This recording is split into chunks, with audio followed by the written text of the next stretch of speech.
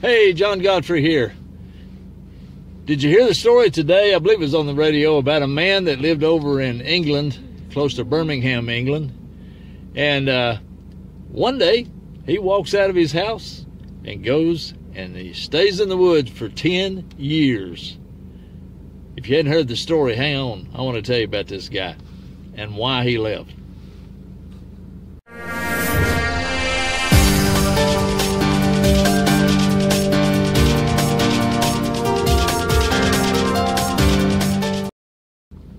Okay, I'm back.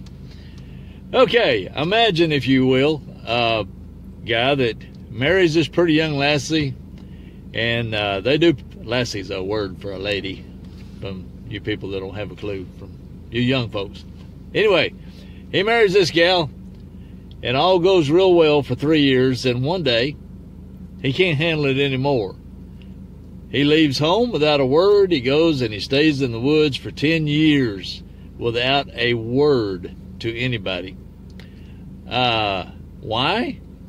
You know what he says? His wife was a nag. Hey, you know what a nag is? You ever heard of a nag? Have you ever been called a nag? Or you call your wife a nag? Some of you guys are going, yeah, but I ain't going to tell her about it. Hey, I've thought about going off for 10 years. How about you? I better shut up. I'm getting in big trouble. Anyway, that's exactly why he left.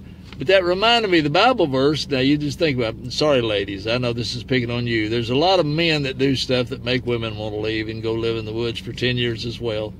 But right now, this is a story about this guy.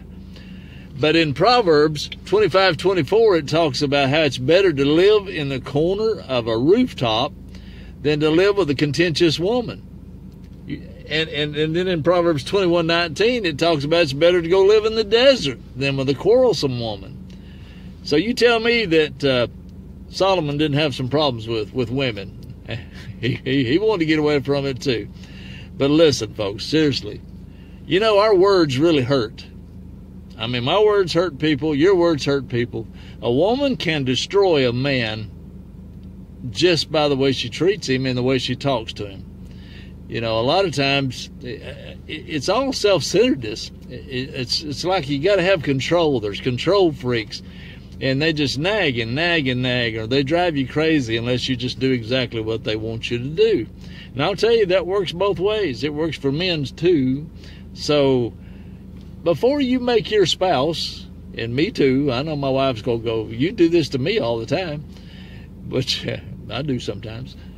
But, you know, really, we ought to think about this thing before we say things and do things over and over again, trying to control people and make them be just like us. And that's what it's all about. We want them under our hand and under our fingertips and under our control. You know, we ought to think about what the Bible said about wanting to go live in the corner of a rooftop or out in the desert. This poor guy decided he would do exactly what the Bible said. Evidently, he didn't have a good rooftop. And he didn't have a desert, so he went to the woods and he took off. So dare to think about the way we talk to each other. Dare to think about the way you're trying to control somebody all the time. I have no desire to control anybody. I'll be honest with you on that. But I don't want to be controlled either. And anybody that knows me real well will tell you that I'm not very good at being controlled.